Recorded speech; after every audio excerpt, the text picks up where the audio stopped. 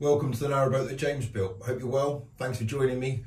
Well, this is part 2 of the kitchen install. This is how it's been left. I'm pretty happy with how they're positioned. What I've got to do now is take this one out, and I've got to make a cutaway in the base to enable me to access the floor access panel. It should be quite straightforward. The only thing I'm hoping is I don't have to cut away any of the supporting upright. So I'm hoping if I do it in 2 sections, I know there's a lot of using the word hoping here, but if I do it in 2 sections, I might be able to lift the little piece up and slide it underneath the base of the unit. And then I'll hopefully be able to, again, using that word, access all the ballast or the area. At the moment, there's no ballast in there. I've taken it all out for the trimming. So right, that's what I'm going to do first, is take this out and then do that.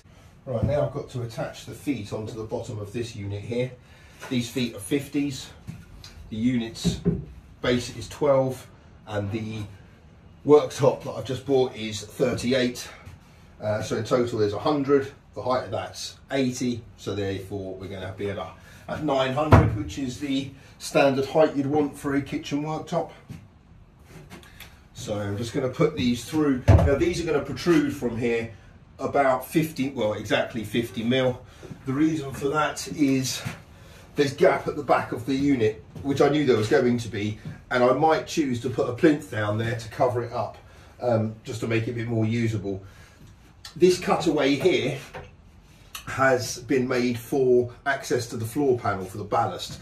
It doesn't look very pretty, granted, but it works. That's all that matters. I take the panel up, I slide it underneath, so I've got to be mindful of that with these battens here, because it slides, so I can't put a batten there, for example.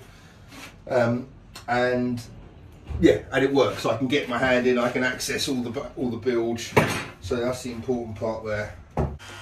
Right, so the feet are in on this unit. You'll see I've got 1, 2 and 3. I've marked out the lines on this side here. The lines of the battens you can just faintly see there. So when I screw the whole lot down into the floor, I know exactly where I'm screwing. So I've got some super duper long screws, and they're going to go all the way through. I'm going to offer it up now and make sure it all kind of sits in nice and true. But it's yeah, it's taking shape. So I had to put in the tower first, because now it's kind of all working around this way. When I was building it, I started here and kind of worked my way back around there to work out the dimensions of the tower. Now I'm fitting it. I've started with the tower and I'm working my way around this way for some reason. It just seems to be the way it's flowing, but it's going all right so far. Okay, so now this long piece here is now in position. So the floor feet have had 2 extra screws put in them, so these long ones here are going into the ground, into the subfloor, and obviously these are just holding it all in place. But it's nice and secure. That's nice and rigid. It's all true and flat. It's upright, so kind of as good as I'm going to get it, to be honest with you. Obviously the cutaways work well for the bilge area. I'll see if I can do it one-handed and show you what I've got to do.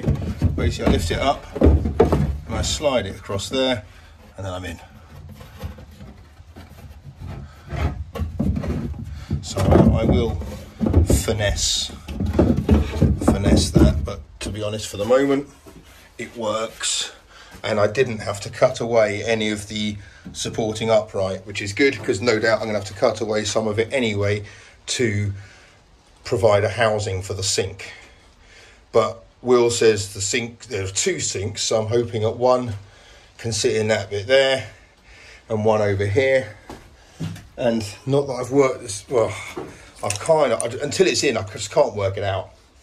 Well, it looks like I'm going to have enough room. So from right to the edge there of the wall to the edge of the unit, or actually when it's pushed in place, is 530. So if I get I've got a 600 counter. If I take off 70 and have it at 530, or sticking out a little bit and then cut away a bit there maybe. I'm gonna have to work that out. And then am I gonna go for a mitre across there at 45 degrees and then the rest of it to come out onto this one? Or do I go all along to there and butt end it and have a nice longer piece here? This is the piece here where the gas hobs are going to be. So the next step now is for me to fit the work surface up on here. What I'm trying to do is I've trimmed it down to 550, and what I'd like is, obviously it's a rounded work surface, what I'd like is for there to be a little lip.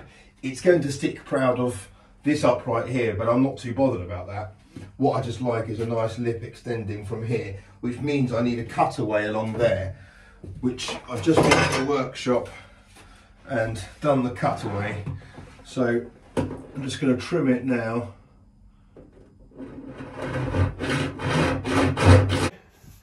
So now I'm going to offer it up.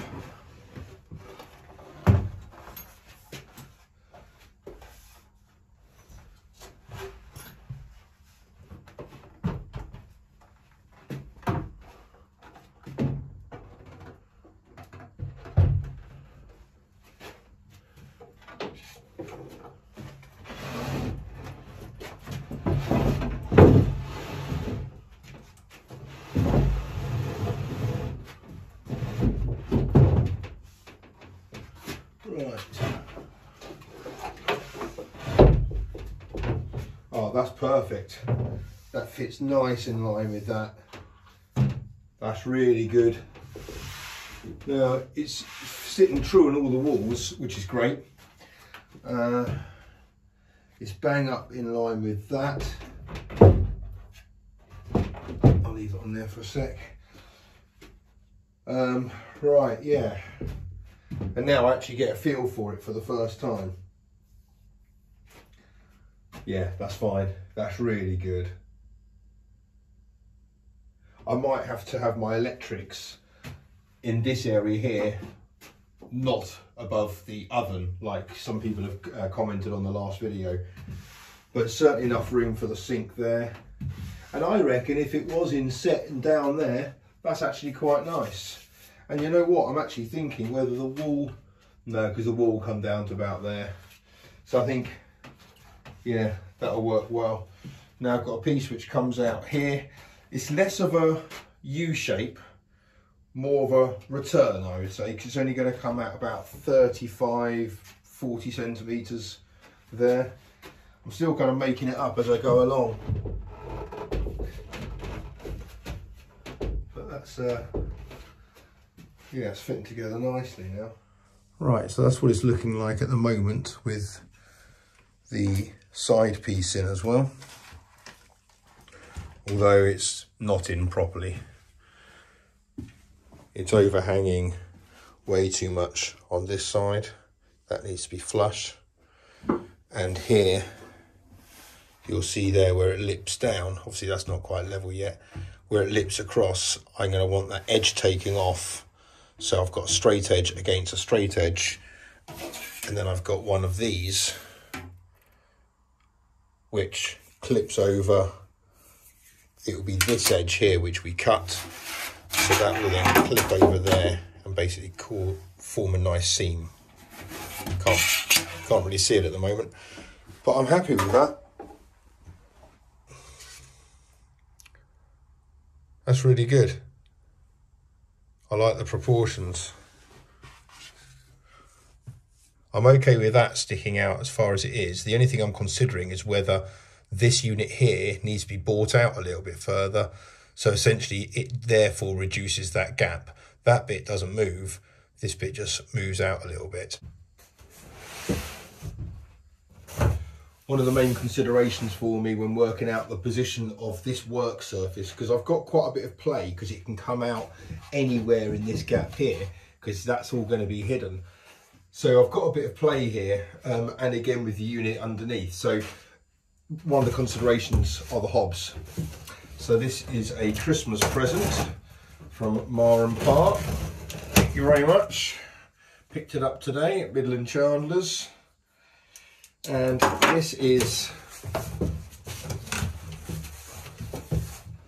the Thetford 330 series with a black glass lid, and it is recessed into the worktop, so it should look pretty smart.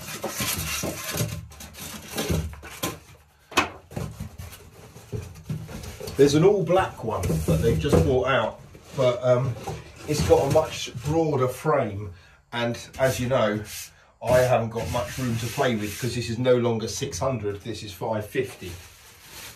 So, let me introduce to you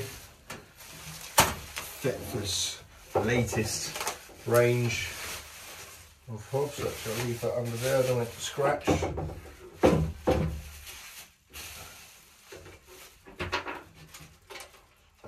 But you lift that up, and there are the burners there in stainless steel. So 3 burners, 2 1.5s and 1 2.5, and the idea is that sits flush and well, you know, kind of as flush as it can. So now let's just offer that up for size. Oh, okay. Oh, that's a lot better than I thought. Okay. So I think that unit will have to come out a bit because obviously it can't, you know, that upright's going to get in the way. That's all right. It's still got some room to play with. Or I keep it in that position and leave it like that, which means when that's up, well, you can't really see me, but it's going to be set down further. But that provides the splashback when you're cooking. But, you know, 95% of the time when it's not being used, it's down. Although, the only thing is the kettle. On board a narrowboat, you only boil water on a kettle, a hob mounted kettle. So that means, given the sheer volume of tea I drink, that this is going to be open all the time. That's the only consideration I have. I could mount it that way, which is something I have considered. It just fits. But I don't know how weird that would look. Actually, it gives you quite a lot of room to cook here. This is quite spacious. And then you can be doing the washing up and still kind of faffing around on it. So I haven't made up my mind. That might still happen. That just fits in. But either which way. That is a very nice bit of kit. Well, I'm really happy with this work surface from Wix. It's got a really good laminate to it, so it hasn't scratched at all, and it's got a nice kind of sheen to it. So yeah, I'm delighted with that. The reason I've gone for the butt joint over the mitre is purely down to the fact that there's less of a seam, and these seams are weaknesses. So the smaller the weakness, the better. I've got that edging strip. I'm going to put that on. You're meant to use the joining strip, but I'm using an edging strip and just trying to cut it well, and that'll tuck in there nicely. The hobs I'm going to cut this way, and so it's facing this way. It's much better if I'm here cooking. That's much nicer. And then when the lid is up, which is going to be up all the time for tea, it means it doesn't have that shield there. It's just going to be a line going up there, which you're not really going to be able to see because it's going to be in line with the flue. So that works out really well. Delighted with that. It all fits in nicely. Perfect line across there. So yeah, that's really good. I'm going to cut a template for this to make sure I get it right. So I've got an offcut. That's going to make sure that I kind of get it right and it holds its own weight. Go and pick up the sinks and give them a go, and some tiles for the hearth. And when I made my tea, I spilled some water and it just pooled here on the surface. It didn't dribble down or anything like that, so that's good. That's a really good sign. So I was delighted about that. Right, part 3 is probably going to be the hobs going in, so you'll have to join me then. Until next time, take care. Bye bye.